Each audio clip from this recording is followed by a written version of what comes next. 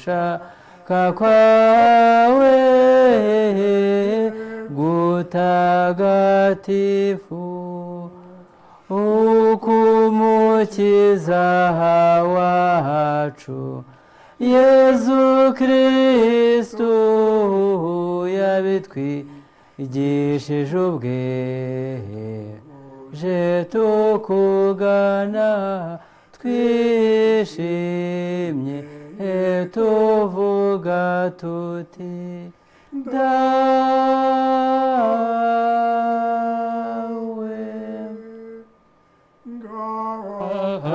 turaje nyagasani twitabiriye ingoma yawe y'urukundo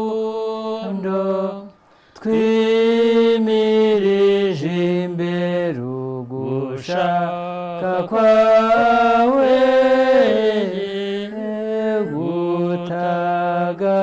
gutagatifu. Icyampa ngo ijwi ryanjye riririmba ibisingizo byawe, maze igihe ndirimba umunezero unsesekare ku munwa. Aleluya. Ku izina ry'Imana Data na Mwana na Roho Mutagatifu.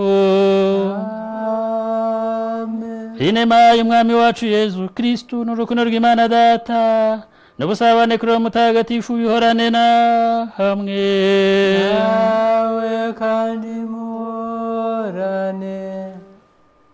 Bavandimwe, nimucyo twanga ibyaha byacu ko dushoboye kumva ijambo ry'Imana, ko turiyitambye twese dufite umutima usukuye.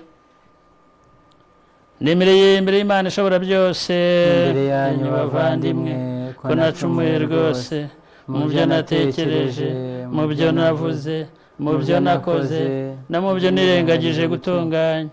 Koko nacumuye rwose, nicyo gituma ninginga Mariya Mutagatifu umubikira iteka, n'abamarayika bose n'abatagatifu bose, namwe bavandimwe, ngo munsabire kuri Nyagasani Imana yacu. Imana ishobora byose nitubabarire dukize ibyaha byacu, maze tugeze mu bugingo bw'iteka.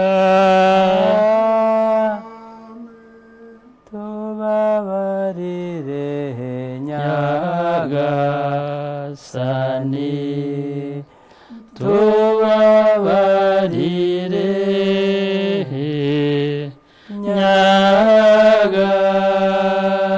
Nyagasani. Kristu twumva tubabarire,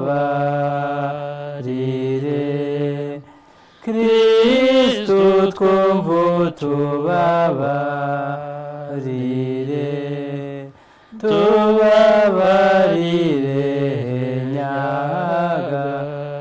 Nyagasani, tubabarire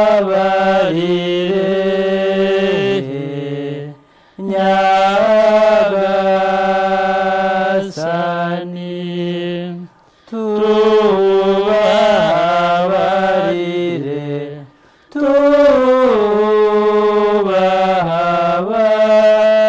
tubabarire Nyagasani. Muri iki gitambo cya misa turifatanya n'umuryango n'imiryango isabira abitabye Imana bazize Jenoside yakorewe Abatutsi muri 1994. Turifatanya n'umuryango wa Rutabayiro Vicente n'umufasha we. Turifatanya n'umuryango wa Rutayisire Jean. Turifatanya n'umuryango wa Kayibaze Emmanuel. Turifatanya n'umuryango wa Ndahumbira Atanaze. Turifatanya, turasabira kandi twinafatanya n'umuryango wa Kayitesi Chantal. Turasaba kandi twifatanya n'umuryango wa Kayije Claudine. Turasabira kandi twifatanye n'umuryango wa Mukundente Marie Jose. Turasabira kandi twifatanye n'umuryango wa Munganyinka Claudine.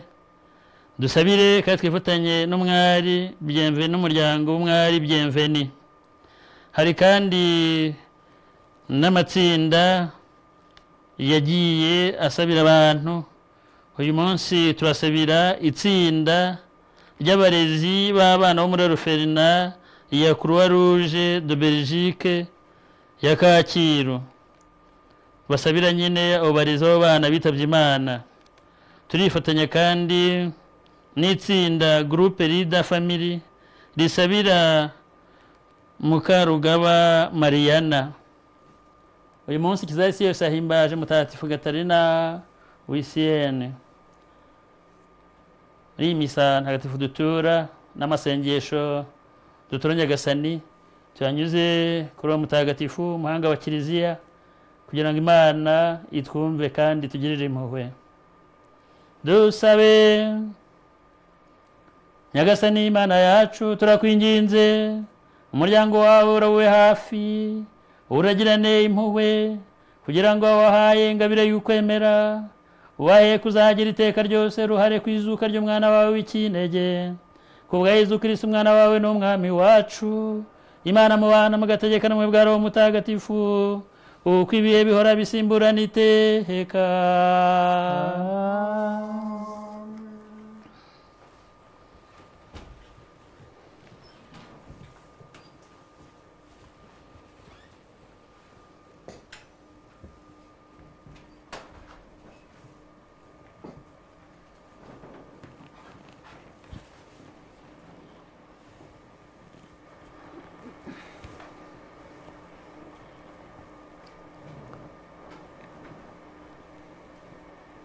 Isomo ryo mu gitabo cy'ibyakozwe n'intumwa.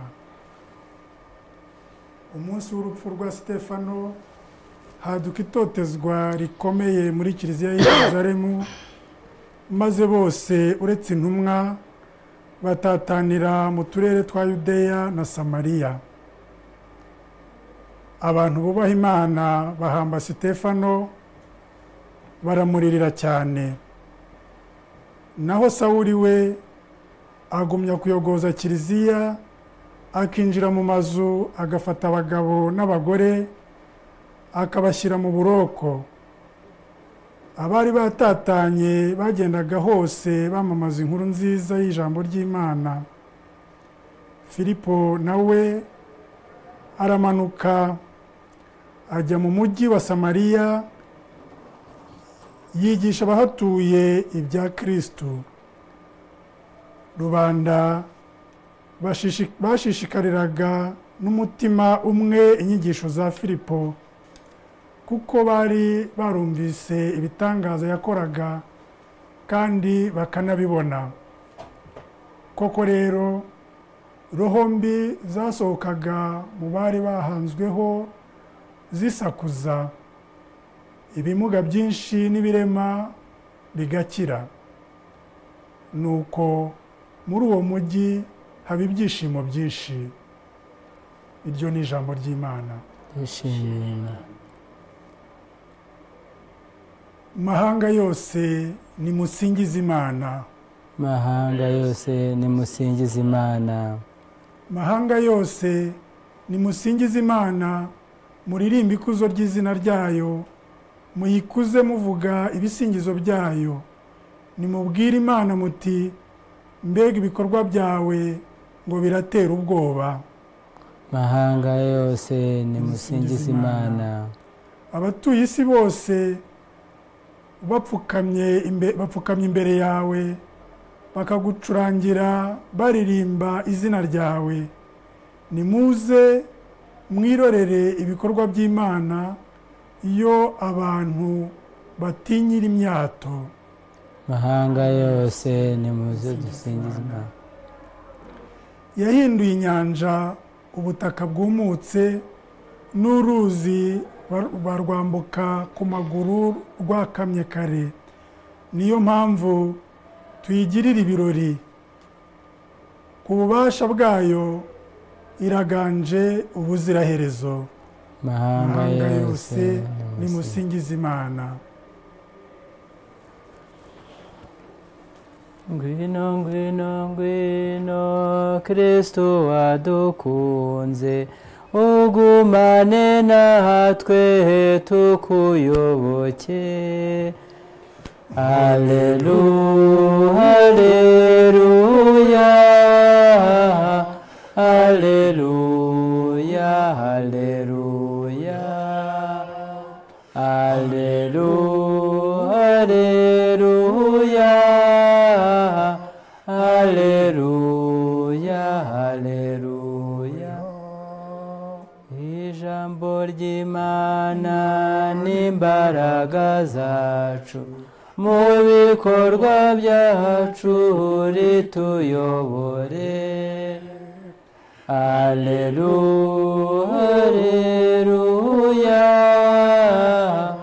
Alleluia, Alleluia,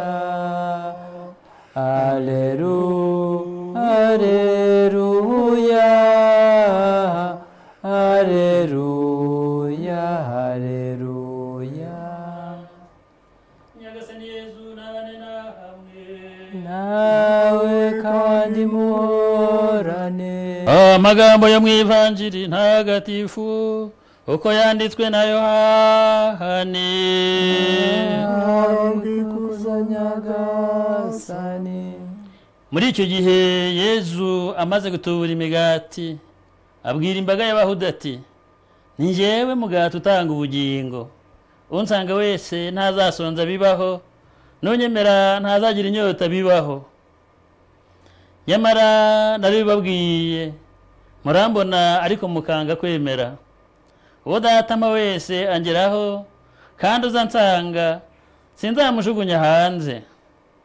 Namanutse mu ijuru ntazanywe no gukora ibyo nshaka, ahubwo nje gukora ibyo uwantumye ashaka. Icyo uwantumye ashaka ni ukutagira n'umwe nzimiza mu bo yampaye, ahubwo nkazamuzura ku munsi w'imperuka. Icyo data ashaka ni uko ubona mwana wese akamwemera yagira ubugingo bw'iteka, maze nkazamuzura ku munsi w'imperuka. Iyo ni ivanjiri ntagatifu. Singizwa Kristo.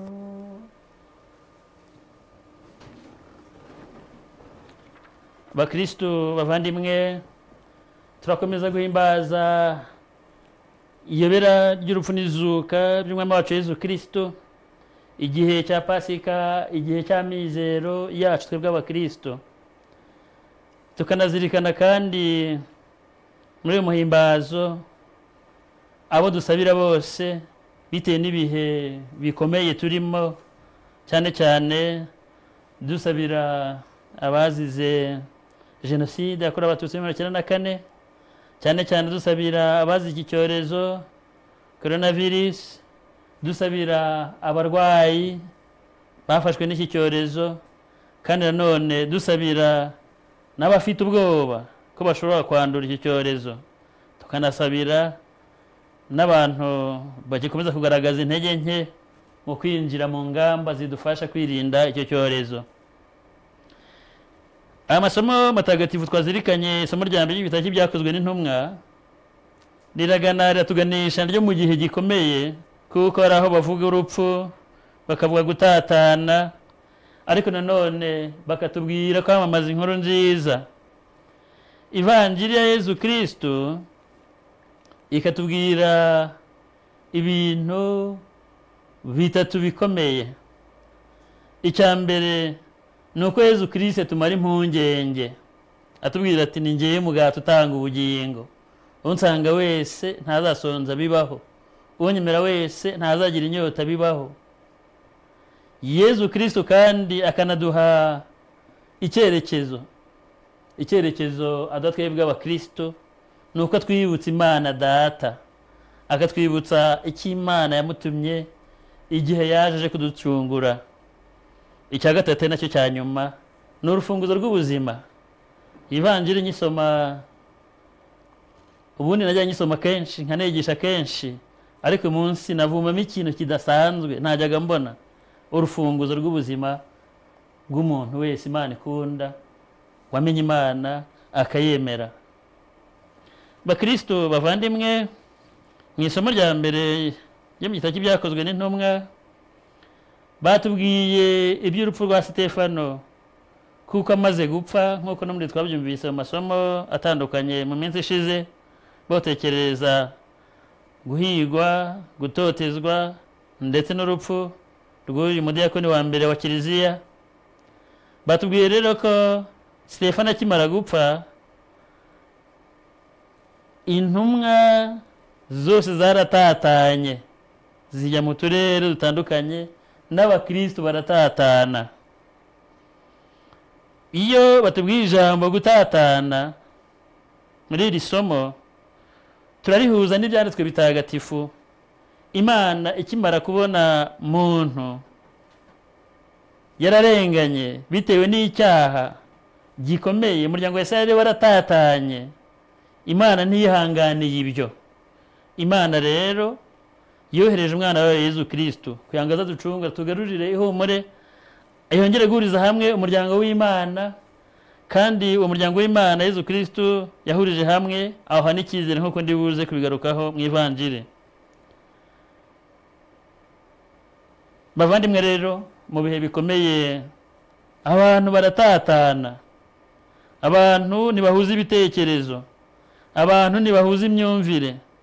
Muri ibihe bikomeye turimo, iyo ubonye uburyo ibihugu bitandukanye bikomeye, abayobozi batandukanye, abakristo batandukanye, bose bavuga kuri iki cyorezo, usanga rimwe na rimwe atavuga n'ururimi rumwe. Ko utavuga ururimi rumwe bigatera impungenge, ndetse bikanatuma tutanagera ku muti w'icyo cyorezo, kuko buri wese ahangayitse. Ariko bavandimwe, muri iri somo batubwiye ko nubwo intumwa za Yezu Kristo zatatanye ndetse n'abigishwa n'abandi bakristo bamaze kumenya Yezu, ntibatatanye ngo bagende bicare bagiye kwamamaza inkuru nziza.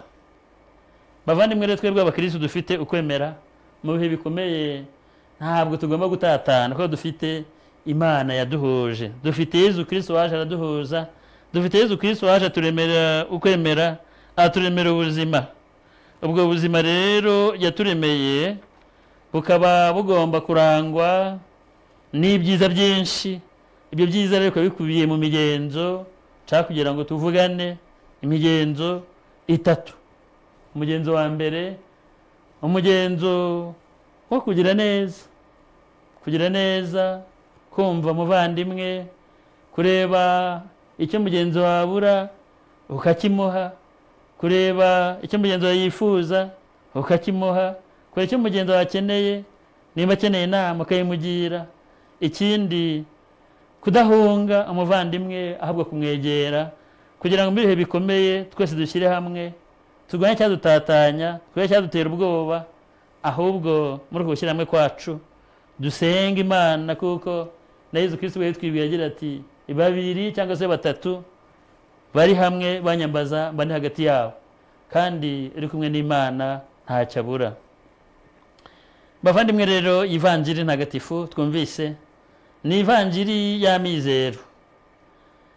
Iraturemera amizero, ikaturemera ubuzima, kuko Yezu Kristo ubwe aza akongera kutwibutsa rwa rukundo rukomeye Imana yagaragereje mwene muntu ikimurema, aho yamubwiye iti, nzakubera Imana nawe umbere umuryango. Ibyo birakomeza, yohereza abahanuzi nabo bashimangira iryo jambo. Yohereza Yezu Kristo, aza agira neza aho anyuze hose, aza arangwa no gukora ibikorwa by'urukundo ku buryo butandukanye, ariko ikirenze ibindi byose yima no kudupfira ku musaraba. Uwo Yezu rero bavandimwe ni urimo kuduhumuriza muri aka kanya agira ati, ninjye mugati utanga ubugingo. Hahirwa umuntu wemera kwakira uwo mugati ukamutunga. Muri iyi minsi mu biganiro binyuranye, za mesaje zinyuranye zitambuka haba mu mvugo z'abantu n'ibindi, hari abagize bati, erega ubu ngubu nta biryo bikibaho, abantu barashonje. Abandi bati, inyota yishe abantu, ariko bakabivuga batebya baseka bati, ibiryo byabaye ibihuha, inzoga n'ibyo kunywa byose byabaye ibihuha. Ariko abakristo bavandimwe, Yezu Kristo aturemye agatima muri Ivanjiri. Ninjye mugati utanga ubugingo, unsanga wese ntazasonza bibaho, n'unyemera wese ntazagira inyota bibaho. Nidusange rero Yezu Kristo, nitumusanga tukamwemera ko turi buze kuza kumubona muri aka kanya mu gisa n'umugati na divayi, yemera kubana natwe akemera kudutunga, nitwemere tumwemere. Nitumwemera kandi twemere n'uwamutumye ari we Imana Data. Uwo Imana Data ni Yezu Kristo atubwira ati uwo Data ama wese angeraho kandi uzansanga sinzamujugunya hanze. Bavandimwe, aya magambo meza Yezu Kristo atubwira yongera kuzuzwa neza n'andi yatubwiye mbere yuko ajya mu ijuru, aho yagize ati ngiye kwa Data, ngiye kubategurira imyanya, nzagaruka mbajyane. Aho rero kwa Data mu ijuru nta mbeho ibayo, nta nyota, nta nzara, nta kwifuza, ni umunezero wo kubona ibyiza, wo kubona Imana Data uri tugira ubuntu, waturemye, wadukunze, akanatubeshaho. Yezu aratwibutsa icyatumye amanuka mu ijuru. Yazanywe no kugira ngo twese tumenye Imana Data. Bakristo bavandimwe, mu gihe gito cy'ibyakozwe n'intumwa twasomye batubwiye ko abantu bose bagiye nubwo batatanyagwa n'ibigeragezo bitandukanye, ariko bigishije ijambo ry'Imana. Turamagarirwa rero kwigisha ijambo ry'Imana, kumenyesha abandi uwo twemeye, kumenyesha abandi Imana Data udukunda, kumenyesha abandi Imana yiteguye kuzatwakira igihe tuzasuzuma ubuzima bwacu hano kuri iyi si, kumenyesha abandi Imana itazigera ishira, kwako ibyese bitagatifu tubwira ko ibi byose tubona bizashira, ariko ijambo ry'Imana n'urukundo rwayo n'Imana ubwayo ntibizigera bishira. Natwe turi kumwe nayo tuzabaho biziraherezo. Bavandimwe rero, cya kintu gikomeye nababwiye numvise uyu munsi muri iri jambo ry'Imana ni uko Yezu Kristo yaduhaye urufunguzo rw'ubuzima, aho yagize ati icyo uwantumye ashaka ni ukutagira n'umwe nzimiza mu wo wampaye, ahubwo nkazamuzura ku munsi w'imperuka. Icyo Data ashaka ni uko ubona mwana wese akamwemera yagira ubugingo bw'iteka, maze nkazamuzura ku munsi w'imperuka.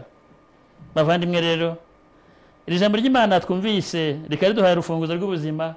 Nitwemere Imana Data umubyeyi wacu dukunda, nitwemere Yezu Kristo duhabwa mu isakamento ry'Ukaristiya, nitwemere ijambo ry'Imana Yezu Kristo atwigisha, kandi aturememo amizero yo kuzamusanga, kuko twe twese abamwemeye igihe umunsi aduha urufunguzo ntitugomba kuruta, ahubwo niduharanire kuduhererekanya kugira ngo twese tuzahure twishimane imbere y'Imana igihe tuzaba twayisanze. Nyagasani Yezu nabane namwe, nawe kandi muhorane.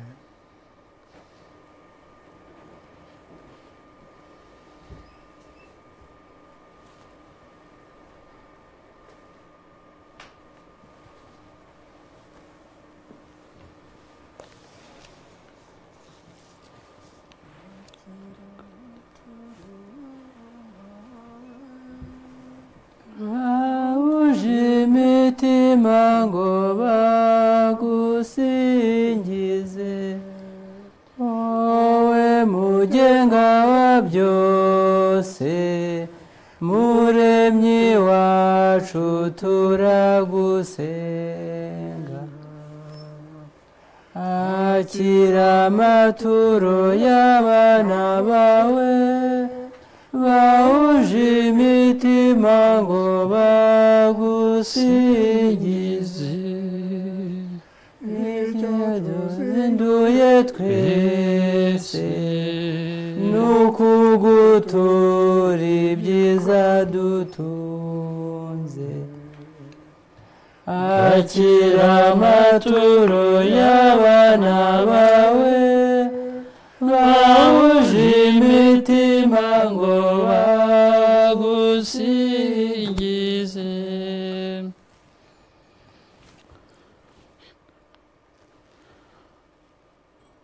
Akira amaturo y'abana bawe bahuje imitima ngo bagusingize, wowe mugenga wa byose, turaguse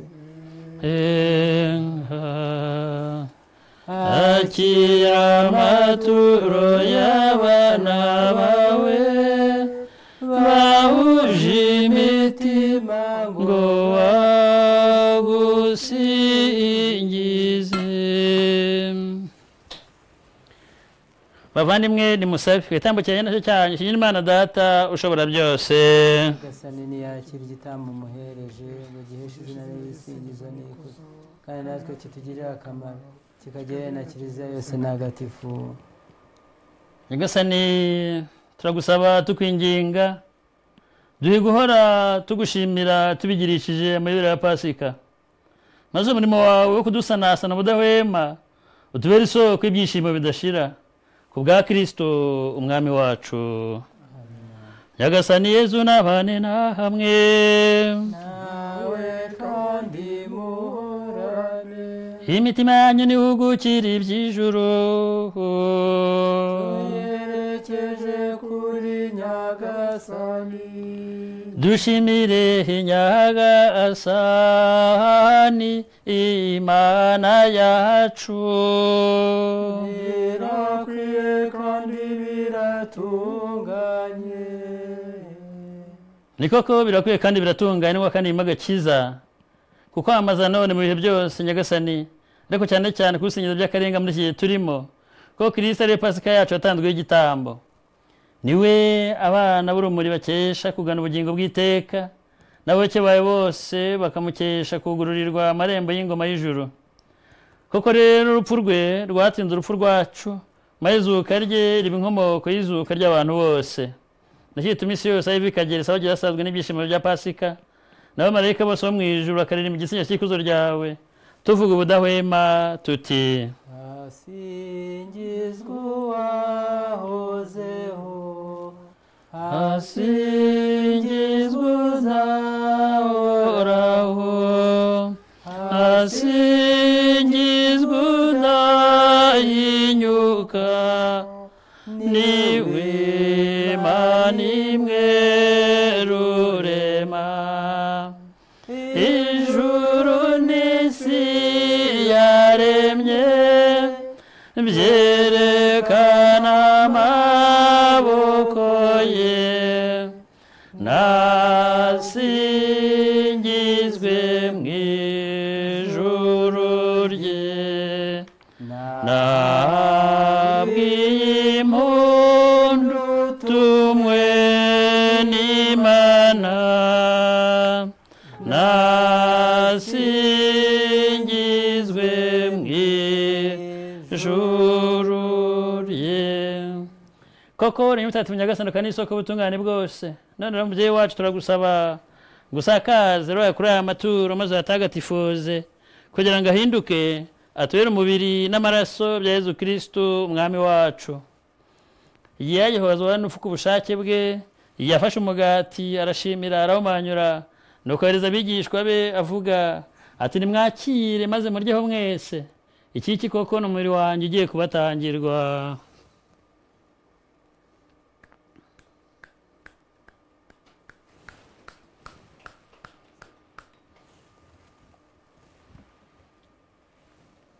Nkuko yari amaze kubigenza barangije kurya, afata inkongoro none arashimira, nuko yohereza abigishwa be avuga ati: nimwakire maze munyweho mwese, iyi ngiyi koko ni inkongoro y'amaraso yanjye, isezerano rishya kandi rizahoraho iteka, agiye kumenerwa mwebwe n'abandi bose bamugirirwa imbabazi z'ibyaha.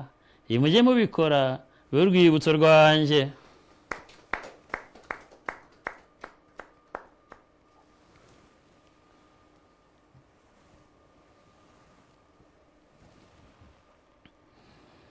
Iri ni ibara rikomeye ryo kwemera, turamamaza urupfu rwawe Nyagasani, tugahamya n'izuka ryawe kugeza igihe uzazira mu ikuzo.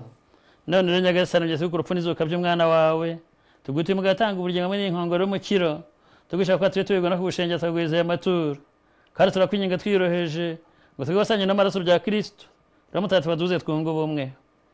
Nyagasani, icyo kiza giye ku isi hose, maze bw'icya mbere mu rukundo, hamwe na Papa wacu Francisco na mwepiskopi wacu Kambanda Antoni n'abatorewe umurimo wa ritari bose, nyagasani wibuke abayoboke bawe dusabira n'imiryango yabo yose, Vincent, Jean, Emmanuel, Athanase, Chantal, Claudine, Marie-Josée, Claudine, Bienvenue, Mariana, n'abarezi b'abana bo muri orphelinat ya Croix Rouge ya Belgique Kacyiru, wahamagaye bavana kuri iyi si, maze ubwo wunze mwe n'umwana wa murupfu umeze nk'urwe bari kumushushanya mu izuka rye. Buke kandi abari mwacu bapfa bafite ubwizere bwo kuzazuka.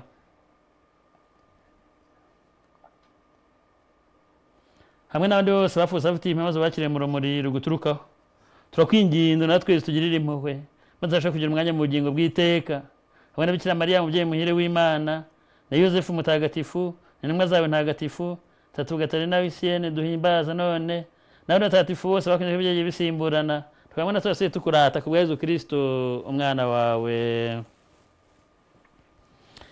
Dawe Imana ishobora byose, icyubahiro cyose n'ikuzo ryose ubishyikirizwa na Kristo, ukabihabwa hamwe nawe, ukabishyirwa muri we mu bumwe bwa Roho Umutagatifu, uko ibihe bihora bisimburana iteka. Nk'uko twabwirijwe n'Umukiza kandi abidutegeka bakabitwigisha, dutegetse kuvuga tuti: Dawe uri mu ijuru, izina ryawe ryubahwe, ingoma yawe yogere hose, icyo ushaka gikorwe munsi nk'uko gikorwa mu ijuru. Ifunguro dutungure none, tubabarire ibicumuro byacu nk'uko natwe tubabarira abaducumuyeho, ntudutererane mu bitwoshya, ahubwo dukize icyago. Nyagasani turakwinginze ukize ibyago byose bihe turimo, bisakazemo amahoro, impuhwe zawe ziturengere, zidukize icyaha cyose, ziturinde n'amakuba yose, mu gihe twitegereje amizero mahire no kuza k'Umukiza wacu Yezu Kristo. N'ububasha n'ikuzo ari ibyawe Nyagasani iteka ryose. Nyagasani Yezu Kristo abwiye intumwa zawe uti: mbasigiye amahoro, mbahaye amahoro yanjye, ntibite ku byaha byacu bute kwemera kwa Kiliziya yawe, maze ku bushake bwa ya mahoro kandi bumbire mu bumwe, wubaho ugateka iteka ryose. Amina. Nimugire iteka amahoro ya Nyagasani. Mu rukundo rwa Kristo nimwifurizanye amahoro.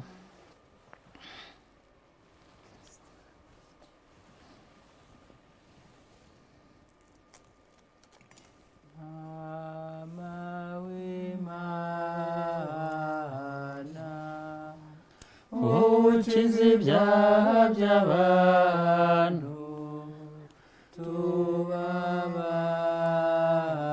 tubabarire. Ntama w'Imana, wowe ukiza ibyaha by'abantu,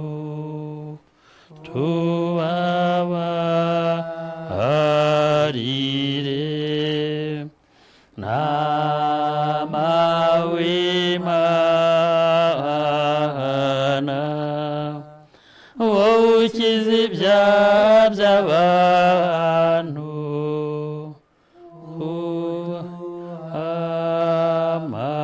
amahoro. Hahirwa abatumiwe ku meza ya Nyagasani. Dore ntama w'Imana, dore ukiza ibyaha by'abantu. Nyagasani, sinkwiye ko wakwinjira mu mutima wanjye, ariko uvuga ijambo rimwe gusa mbone gukira. Umubiri n'amaraso bya Kristo dawe biturageka bizatugeze mu bugingo bw'iteka. Amen. Yezu dukunda, ukamenya abawe, turagusenga mw'Ukaristiya, turakwizera, ni wowe udutunga, ukaduha kuganza shitani, turakwizera, ni wowe udutunga, ukaduha kuganza shitani. wifuza yuko tuza kugusenga Kristo.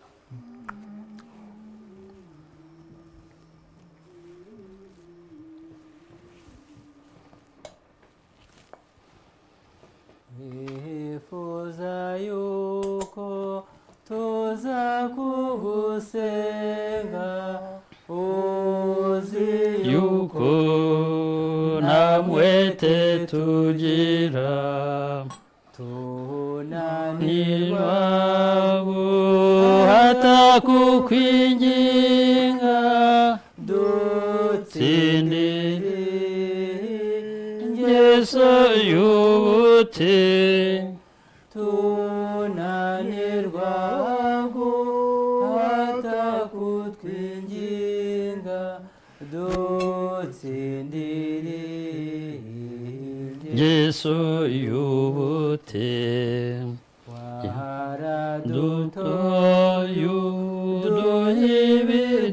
waradutoyuduhibidutunga kandi watugize abatoni uzudutungi shibikiza byose mwimanyi oye nyura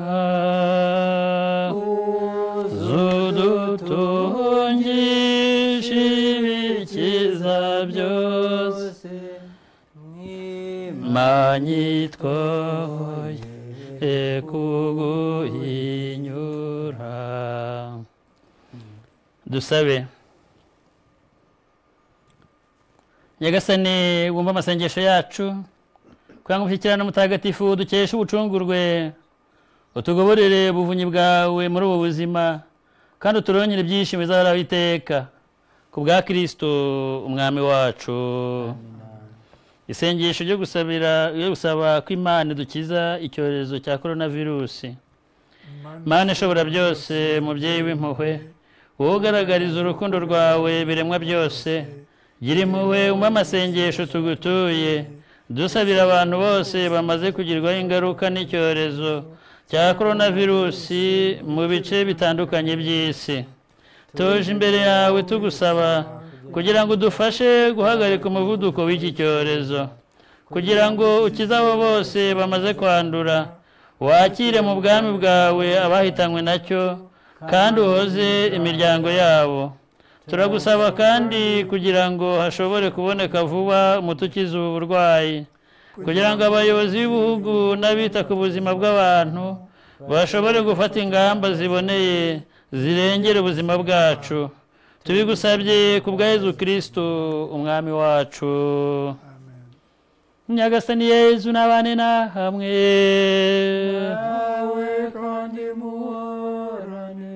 ushobora byose nabaha umugisha, Imana Data na Mwana na Roho Mutagatifu.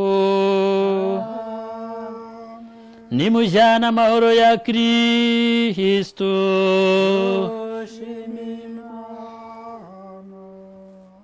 abana warazwe ni twebwe twese, mubyeyi w'abantu turagukuza, dukunde dushime dukuze Mariya, dukunde dushime dukuze Mariya.